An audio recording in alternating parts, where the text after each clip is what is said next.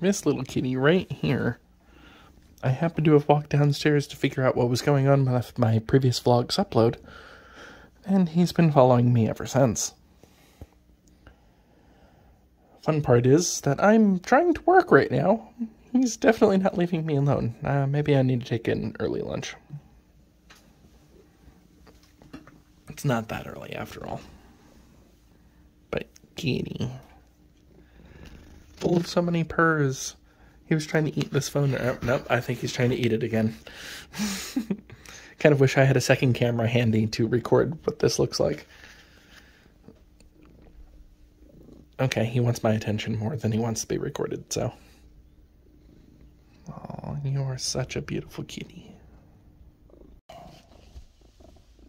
Just want to record for posterity. Look at how close we are together.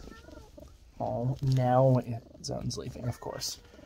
After I start recording with Isin and Zone purring right next to each other. Oh well. So this has gone well. Having some problems with my back. I actually took the rest of the day off of work because I couldn't sit any longer, and standing hurts too. The only thing that doesn't hurt is either lying down or lying in a not quite lying down, but not quite sitting up position, for like a better way of phrasing it. Not the greatest feeling. I took the only painkillers that I can actually take that have any effect that aren't narcotics. The pain is definitely a lot... I don't even know how to describe it, because painkillers usually don't work on me, and this one does. It's like the pain is still there, but my brain isn't processing the pain anymore. I don't know if that even makes any sense. So yeah, this is going great. I have fewer than 2 sick days left for the entire year, and April is just ending.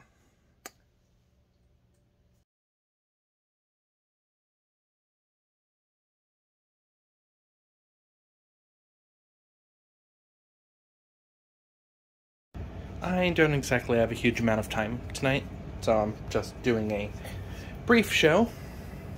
This thing right here that you can probably barely even see, I wish I actually... I do have a light that I can do while recording. Sweet. So this computer right here, the giant green one of doom. Maybe see my reflection? No, just my hand. This is my main virtual machine server. I probably need to redust the top. I'm just seeing all the dust from the camera. Anyway, this is a big honker of a computer. Giant fan in front. 2 CPUs. One there, fans in between, because the second CPU is going to be hotter than the first due to the airflow. Fan back here. And this thing is mostly empty, if you can't tell. There's not much in the way of anything plugged into it other than RAM. I don't even have any hard drives in this case. This case is freaking huge. Ridiculous overkill for anything that I need. And my VM host is a little on the old side. Oh, I should mention what VM host. Virtual machine host. This is what I run my home lab off of, primarily. Or at least I used to. These 2 HP boxes. They're tiny desktops. They're older ones. They're HP ProDesk. Yeah, ProDesk Mini... Was it 605 or 405? I don't remember which model now. G4s. So this is Generation 4. They're currently on Generation 9 for reference, so these are a little on the old side. But these 2 boxes right here, which are both on right now, are more powerful than that entire thing. And the best part, so this is my little battery backup, but one thing it does is tell me how much power I'm using.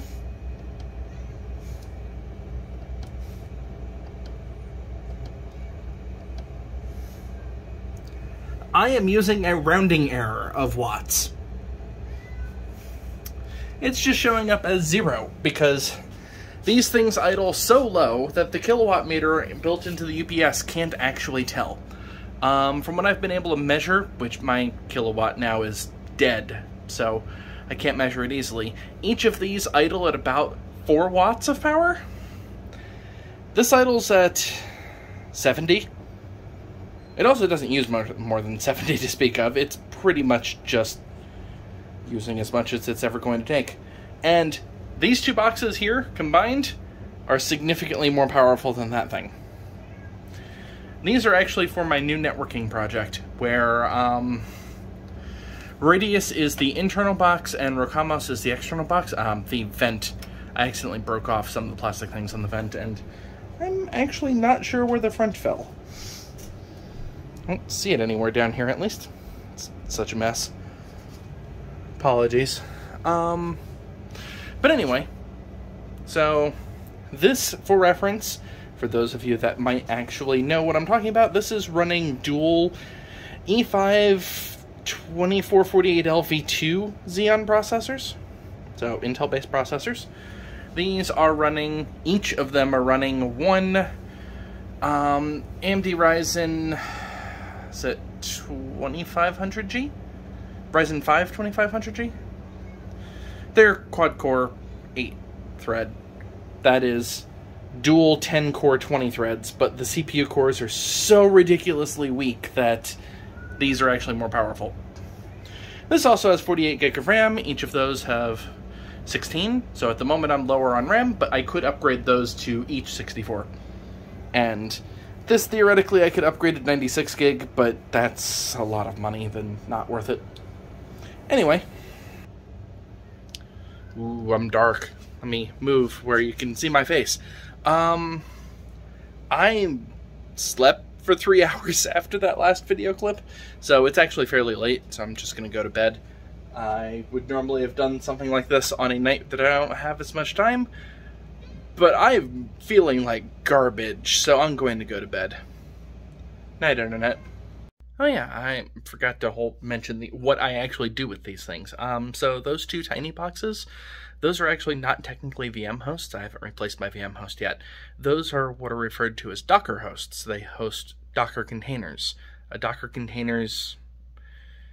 Ooh, that would take me a lot to explain, but in less technical terms, a container in this particular situation is a tiny computer object that processes one service. So, like, for instance, a web server might be a container, and a different web server might be a different container.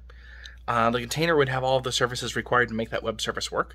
So, for instance, I have a container that handles my food inventory, Grocery, which lets me use my phone to scan barcodes to find out what food is, and to log what food is in my house. So when I, 1, go grocery shopping, I actually know what's in my house, and 2, so it can tell me, hey, look, what's about to expire, so I know what I need to cook.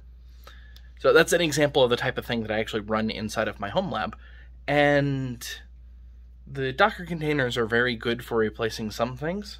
Boo Kitty, what are you doing? It's definitely time for bed, so she's trying to eat everything in sight. So yeah, that's the type of thing that it runs, and those 2 boxes, one of them is for public-facing services and one of them's for internal-facing services. I wanted them separate because that's better security-wise. I'm not using the public-facing one at the moment. I need to work on that. But that requires time, and I haven't had any of that. Anyway, I've been trying to work on shrinking my computing services, physically shrinking them, because then they're easier to move. The more you know. Okay, now I'm going to copy this video from my phone to my NAS, which is actually that box that was below the Rokamos and Roidius, my 2 tiny desktop boxes that are Docker hosts. Copy the video to that and shove everything together and let it render overnight. Talk to you later, Internet. Bye.